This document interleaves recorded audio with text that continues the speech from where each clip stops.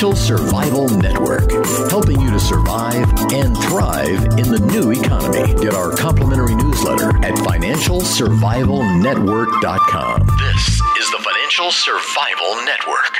Jason Hartman has helped thousands of people realize their dreams of financial independence through real estate investing. And now he's got an unbeatable offer for you. He's offering you his proven course that thousands have used to build an income property empire, and it's free to the first 100 Financial Survival Network listeners. Just go to jasonhartman.com/Lutz and sign up today. For cash flow and capital appreciation, there's nothing else like it. Make your money work as hard as you do by building an income property empire. Real estate is America's proven investment. Go to jasonhartman.com/Lutz and get your free course today. That's Jason, HARTMAN.com/Lutz. Thousands have paid nearly $300 for this course, but for this short period of time, you can get it free. You are listening to the FinancialSurvivalNetwork.com. I'm Kerry Lutz on 1230 WBZT. Can you believe it? It's been 5 years since Lehman collapsed. Have we learned a damn thing? I don't think so, and neither does the person you're about to hear from, Danielle Park. Danielle, welcome back to the Financial Survival Network. How you doing? Hey, Kerry. Happy Labor Day weekend. Back to the fall and down to business. Yeah, back to the salt mines, as it were. So, yeah. So what do you think? It's been 5 years, and too big to fail, too big to bail, too big to jail. It's all going just fine, right? Yeah, we've heard all of that for sure, and it's remarkable that it has been able to chug along in some ways. Certainly, some of the asset markets have chugged along much longer than I certainly would have thought possible, given the very tenuous underpinnings and weak structure and just the filth in the system that still remains because nothing was cleansed in the last big blow up.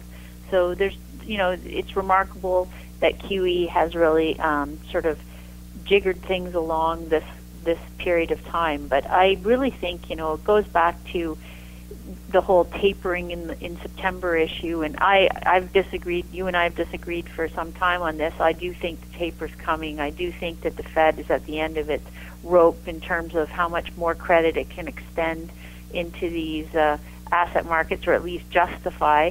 And certainly with recent economic data looking sort of tempered, there's every political reason to justify them tapering. And that I think is going to bring the next period of price discovery, or at least reveal some actual organic support where it may lie for many of these asset markets. Because the disconnect, the real economy already collapsed. Kerry, it collapsed in 2008-9. The stock market was reflecting that for a period of time. Then certain sectors of it got free handouts out of the Fed Reserve and various central banks. Some people have rode that up, but the overall populace and the overall economy continues to feel the weight of the recession that was. And I don't think it's going to make a lot of difference to them when asset prices reflect the truth. I mean, as I say, most people already know the economy's bad. It's bubble vision, and some participants that have been, pumping stocks up in this period are trying to convince everyone otherwise. But most people really do know and feel the truth about where economic growth is.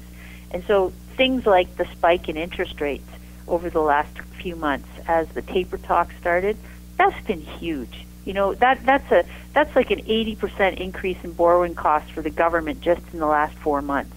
Or it's a 40% increase in the 30-year fixed mortgage in the U.S. just, since this time last year. I mean, it goes across the board. And this is coming at a time when the economy, people, households, companies, governments, most indebted ever in human history. I mean, businesses owe more today than they did in 2007. Not only is it just student debt that's much higher today than it was in 2007, but corporations and most households, when you add on all the types of debt, have more debt today than they did back then. So there's just less buffer built in now, and I think more likelihood that truth will finally come out. Yeah, well, you see rates are headed higher. I mean, 2.86 today on the 10-year. And interestingly enough, gold and silver prices also headed higher. Yeah, you've certainly seen a bounce in gold and silver. And, the trend needs to break out considerably still to mark a new expansionary phase. It's still, much lower than it was in 2011, as you know. So we'll see. If there is right now there's so many cross signals, right? There's the whole Syrian debacle and whether or not that's likely to be stimulative for the U.S. economy or not, or you've got oil at the same time at a 2.5-year high, which is essentially a tax on the real economy. You've got all this, debate about what kind of economic data we're seeing. On the one hand, you get one reading one week that shows a decelerating trend, and the next week you see something that suggests maybe there is some demand. New orders was better today, but this back and forth, I think, is overshadowed by the fact that weak demand prevails in the world, and that we're still at stall speed and below. If you look at nominal GDP, for example, for the U.S. economy, we're still well below the 3.7%, which is considered sort of break even. And so I still think recessionary bias remains. I think taper is coming. I think that it'll take another big asset crisis for anyone to start trying to think of new ways to stimulate. And all of that is likely to play out, in the next several months, let's say. It could be that we've already started. I mean, the high was something like May, and we're on the downside here. And gold and silver in that environment will either act as a safe haven, where people rush to that, as they have been doing a bit in the last couple of months, or, my big concern, and this is as a portfolio manager who studied all about diversification theory and, international diversity, asset class diversity, how you sort of offset risks in a portfolio. My number one complaint in this environment has been correlations are high. So it might be that you get some safe haven status in things like the precious metals, but in 2008 we saw a pretty dramatic drop in them as well. And the risk here is that you have the most over-levered participants since 2007 and since 2000 in terms of margin use and just less net equity in the people that are participating in these markets. So once you get selling, it goes everywhere, and it goes across the board, and it cascades from one to another, and pretty much everything gets thrown out with the baby in the bathwater. So it's a very dangerous climate for capital, and it's a very dangerous climate for people that sort of look at portfolio theory as this, well, obviously this and obviously that. I think there's not a lot that's real obvious here except extreme overpricing, extreme overleverage, and we know how those things typically have concluded in history, and it's always with a sort of a big washout in prices to the downside. No doubt. But what about housing? Now, if this taper is for real, which I'm still not convinced. I mean, the Fed always talks a good game, and in the end, the only thing they really do is inflate. But let's just assume that they're really going to taper. What's that going to do to housing? I mean, I always thought the housing was a fake boomlet anyway, because they're restricting supply and they're boosting demand with artificially low interest rates. And they had a number of ways that they restricted supply by selling off the Fannie Freddie FHA inventory to hedge funds, keeping, using their leverage with the banks to keep inventory off the markets and getting the banks to sell to hedge funds. A lot of ways that they've kept the supply off the market. What's going to happen to this nascent housing boom once they start to taper? Well, again, you have the financialization trying to dictate and dominate the real economy. And what we saw in the last couple of years in housing has certainly been a lot of cash buying, a lot of hedge funds, and as you say, people coming in and investing in housing as a asset class, turning around and basically renting it out or doing whatever they can to make a financial profit. But it doesn't really speak to the meat of the matter, which is the average working person who, the young people who need to buy a first-time home off of someone else who's trying to move up into a larger, better home.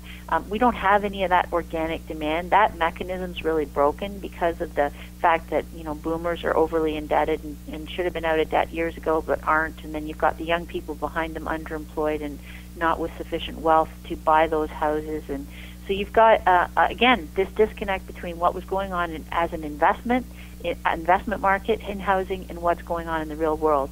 What you do need, though, is you can't have everybody being a cash buyer. Clearly, that's a finite set of funds and people that are willing to do that. And they're also not buying housing for using it, per se, as they are as an investment, which means they expect it to go up. And if you get a stagnant period, which I think could be brought on now by that simple stat that I said, where you've got a 40% borrowing cost increase in the U.S. mortgage market in 1 year. That's dramatic. I mean, people who talk about, rates are still relatively low, or rates have only gone up 1%. The 10-year yield was 1.6, and it's only gone up just over 1% since then, really missed the mark completely. We're talking about relative price increase. So that's, when someone's used to carrying, a mortgage at 3% and it goes to 4%, that's a big change in your carrying costs and your price. So that really, I think, is the dominant influence here, and it makes me think you can't get double-digit pops in prices on a quarter-over-quarter basis or year-over-year basis is always a sign of something that's a fleeting trend, not a constantly predictable thing. So I think that we're likely to see at least a slow period for housing, but very likely we'll have to back and fill and give back some of these gains that have come in the last couple of years, again, basically due to artificial demand rather than end-user demand.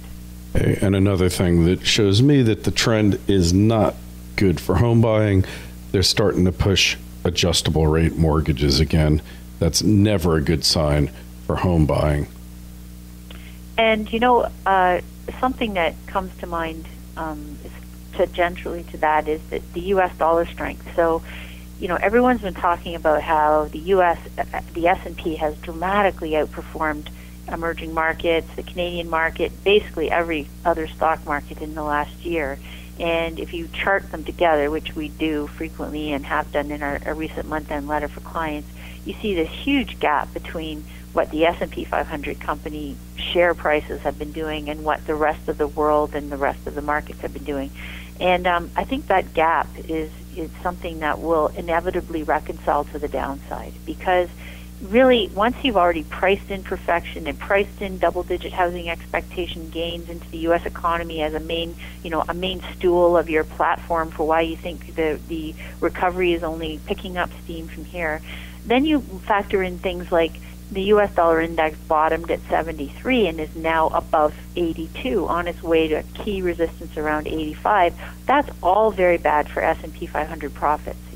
They've had this remarkable period of profitability because they had such low labor costs and low taxation rates, and they were able to do set-aside FASB accounting, fair disclosure. They've had every possible rule bent their way in the last couple of years.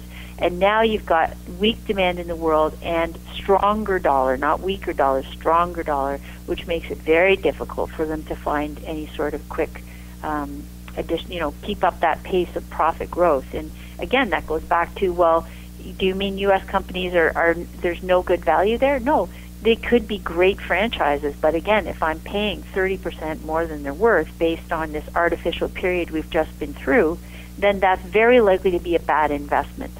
And I think that's the thing that people have to understand. The price that you pay is everything to do with how you fare in that vehicle over time. You're absolutely right, Danielle. And we're going to talk more about that up next on the FinancialSurvivalNetwork.com. I'm Kerry Lutz with Danielle Park on 1230 WBZT.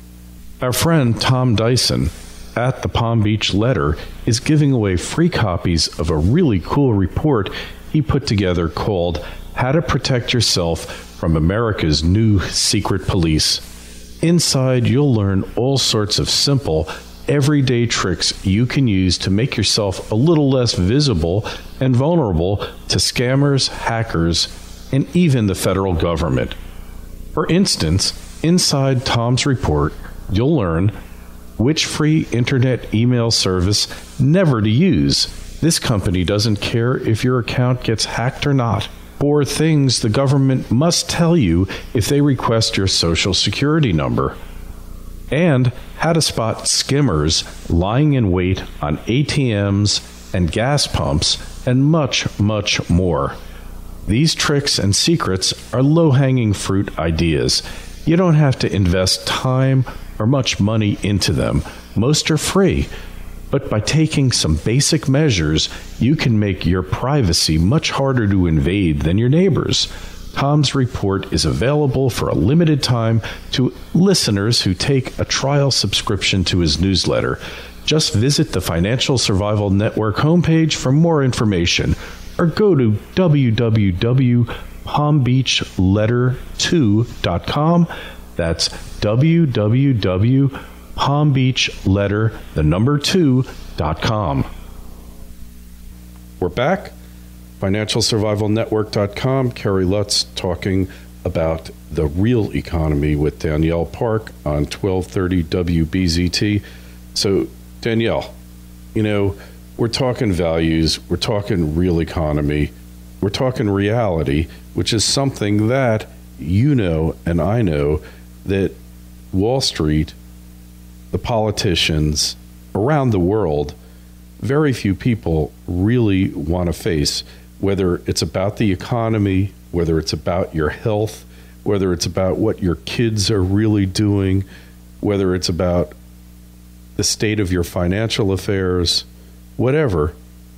So many things, it's just so easy to put it off and just not come to terms with it. I mean, you know it, I know it. And yet, eventually, if you don't come to terms with it, it's going to come to terms with you. And you seem to be of the opinion that Summers is going to be the new Fed chairman. It's not going to be Yellen. And he's a big taper guy, and he's just going to put the screws to the economy. So if he does that, then clearly we're going to see a huge takedown of the Dow and of financial markets, not just in the United States, but around the world, right? Well, you would think so. Now, I don't have a lot of confidence or faith in Mr. Summers as a leader, but I do think that he's more ornery and less inclined to be a consensus builder and a team. I think they clearly want to have, my own impression is that they tried QE, it was an experiment, they ran to the fences with it, and now they realize, everyone that spoke at Jackson Hole in Wyoming in August talked about the risks and the problems that came from QE and the disappointments on the growth side.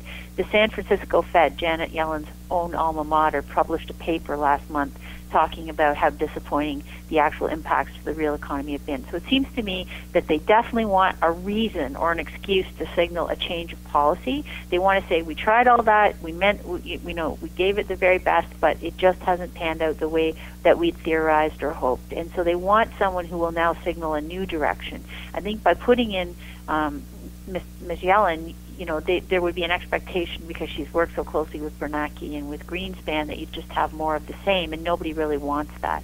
So they're going to try and recast it. This is like the big bath syndrome in corporations, where the corporation's been going in the wrong direction, and what they do is they throw out the CEO and bring in a new person who professes an entirely new approach. I think that's why Summers may indeed be getting the most in the voting poll at the moment, because they so desperately want a good excuse to break with that path that they've been on for the last 3 years. And, he's been a big advisor to the financial services industry, and his tentacles in government and financial services, it's still repulsive. It's the same old we see in pretty much every revolving door person we've seen come in and out of government and back into the financial sector. So I don't have a lot of hope in that sense, but I do think that he's likely to be the poster child for this new policy move. And the fact is, nobody knows yet what that policy initiative will be, because they've only had the one idea for the last 30 years, Kerry, and it was credit expansion. Well, credit expansion has now officially run its course. 0 rates, and then taper for 3 years, and still a very weak economy, and a balance sheet that's nearing $4 trillion for the Federal Reserve. So, and by the way, is suffering losses in terms of the spike in rates. Don't kid ourselves. That's impacting the assets on the balance sheet of the Federal Reserve as well. As rates go up, those assets go down. And they used to be this very short liquid portfolio, and in the last 3 years they've heavily added to the longer dated aspect of their balance sheet, and that's exactly where those hits come in terms of your capital loss when rates rise.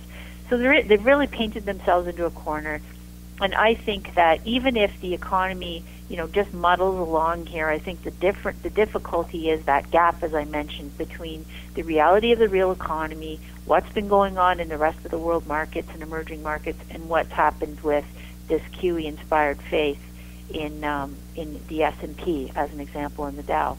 So that's where the greatest price risk is today. The greatest price risk is also in the intersensitive sectors, the REITs, the utilities, the pharmaceuticals, everything that people have bought on this idea that one could just reach for more yield and it would all work out. And I think the fact is that's where the likelihood of great capital losses are ahead.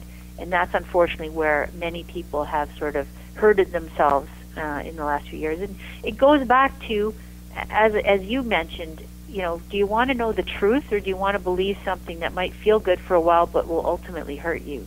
And given those choices, I always think it's best to deliver the truth, to live with the facts, to try and adjust our behavior as we go, than to put ourselves in some hope-induced coma that ends up in a catastrophic event. Because we really can't escape reality. We can pretend it's not what it is, but I always find it's better to be awake and alive and defensive in what you're doing than just snoozing and have everything take you by surprise. Because let's not forget, I had a quote in our letter to clients this week, Yellen as an example. None of those Fed heads, none of those economists ever see a downturn coming. And will happily admit that they missed the entire financial crisis, didn't see any of it coming. So we can't look to them for any help in sort of monitoring our own personal risk as we go along. And like you said, it's the same as health issues. I see health and financial as exactly the same. You can take a pill for a while if you think that might moderate the symptoms, but ultimately it comes back to what your basic habits are. And you're the one that's best equipped to monitor your risk and to control your risk that way. And it's always in the choices you make, who you choose to associate with, who you choose to take your advice from. Do you look for a quick fix, or are you prepared to deal with reality? Yeah, I think you summed it up quite well. And really, yeah, the company you keep, as that old commercial used to say. And this thing's coming. And I don't know if they're just prepared, though, to see this thing just fall 10,000 points really relatively quickly. And will the money go rushing back into treasuries when the market starts to fall, though, Danielle? Will people just blindly put it there for safety? It has been in traditional safe havens. It's been flowing out of equities. It's been flowing out of high-yield instruments. That's why we've seen things like the REITs and the S&P was off nearly 5% just in August alone, Kerry. So from its peak to the low at the end of the month. So I think that the capital's flowing out. It's going into things like cash deposits. It's going into the U.S. dollar clearly. I think you've seen some redemptions by countries in stress, which is places like China and India have been selling some of their reserves. Now, many people will say that's because they've lost faith in the U.S. government or the U.S. debt issues. I actually disagree. I think it's because they're in quite a bit of stress in their domestic economy. The rupee's been in a free fall. Oh, yeah. The Chinese economy had a slightly higher PMI, which was considered more optimistic this morning. But ultimately, they have massive problems in their credit system. They have big problems in their wage pressure within their economy. So I think that they're not selling as much to the world as they were. They're not. It's like every other business where you have a big drop off in cash flow. Suddenly you have to start liquidating some of your own savings or pumping out more debt. But they've already done that, right? The debt in the Chinese economy is like it's above subprime debt issues in the United States. It's huge. So when you're faced with that, what you do is you start liquidating some money, bringing it back home. Same with the European crisis. You know, they have a lot of strains in their income statements. So they're bringing capital home. They have to repatriate that back into their currency. But even with those things going on in three of those largest economic areas outside of the United States, you're still seeing support for the U.S. dollar coming in. And I think we're heading into another, as you know, standoff about the whole debt fiasco in September. I don't know how that's going to resolve itself in the usual antics, probably. But with the usual suspects. Basically, though, you got tapering coming. You've got a standoff about the debt, which will get resolved in more spending, no doubt. But these are sort of things that are pulling on this idea that the government can print and print and print. And I think it's starting to reverse that as a model, in which case that's supportive for the U.S. dollar, that's supportive for the U.S. Treasuries probably for a while longer here, and it's negative for things that have, you know, extrapolated these insane growth trends into infinity. Well, let's talk about important things here, Danielle.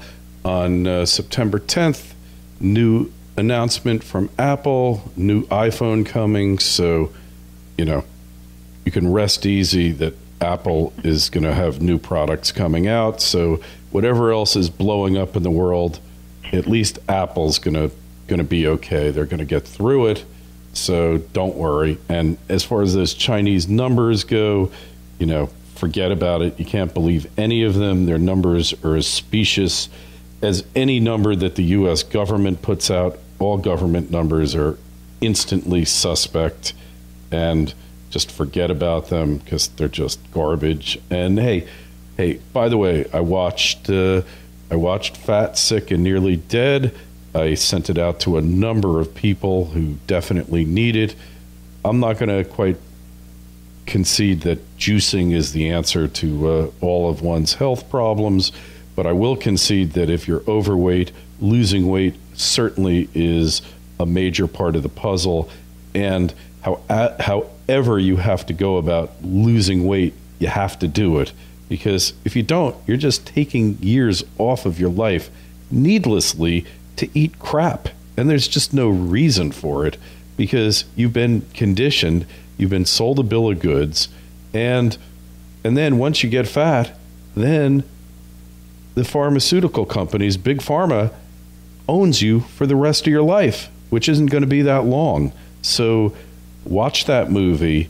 It's very powerful and combines it's just amazing. I'm really thankful to you for turning me on to that.